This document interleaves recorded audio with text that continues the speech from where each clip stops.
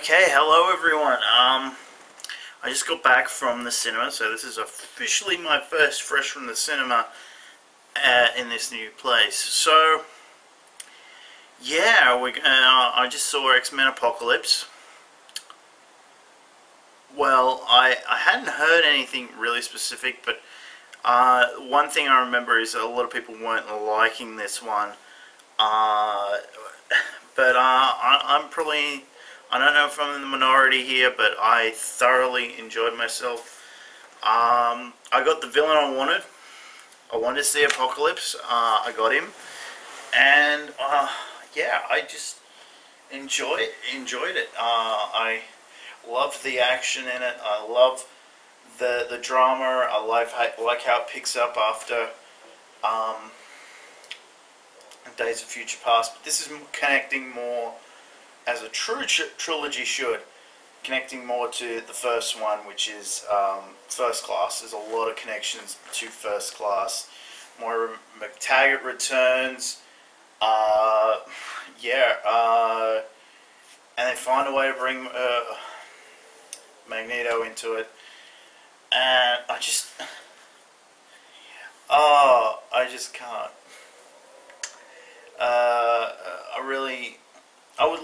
I'd like an X-Men movie without Magneto, because it seems like they always have to find a way to include Magneto into these films. Now, I don't know what people are complaining about. I've got a few suspicions on what people would be talking about, but I just enjoyed myself. I enjoyed the ride. I enjoyed the story they were telling and everything.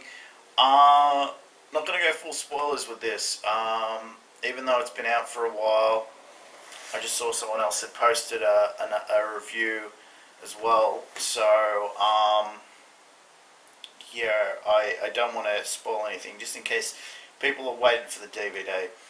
But do pick it up. I'm going to pick it up on DVD. I honestly, with what I'd heard, I thought that they wouldn't have stuck the landing. I think they have. And I think there might be another one. There might be one. They might be having a crack at it. Another crack at one of the things they screwed up. So, yeah. And I'm pretty sure they're going to end up wiping what was X3 out of continuity. I think. But I think they found a different way around what they did in that movie. Okay, yeah. I liked. Okay, let's talk about the cast a little bit. I liked the new Cyclops. I liked the new Jean Grey that they cast. I think they did okay. Yeah, I liked Nightcrawler, who's in this as well. Storm makes an appearance, which is really cool. I wasn't expecting what they did with Storm, but okay, let's roll with that. We'll roll with a lot. I got to roll with a lot of things here that I wasn't expecting.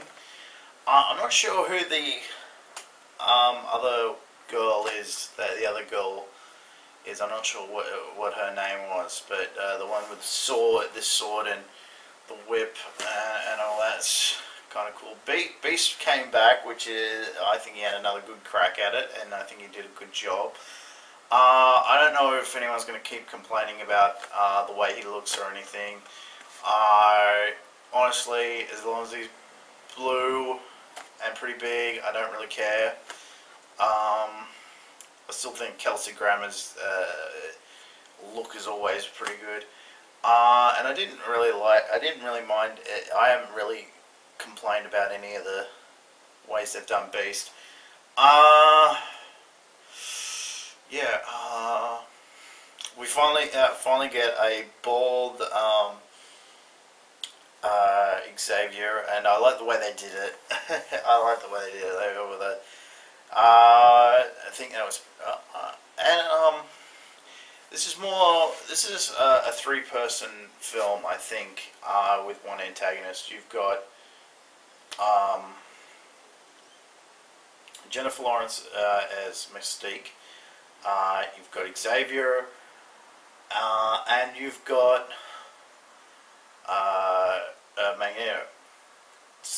But everyone else gets their role. But I think they're the three main ones. I think they found a good way to have like a trinity at the center, and like everyone else seems to do things. I think as all three, they've done a good job with that.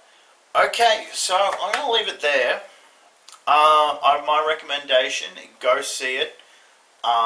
This is not a Fantastic Four disaster or anything.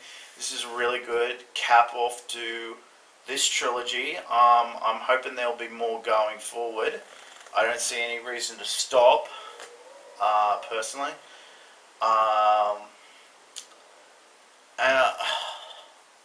If they want to recast again, but I think you can. I think you can get a '90s. I think they could do another one based in the '90s. Going forward, I think that there is something they could base it on. Okay, see you later.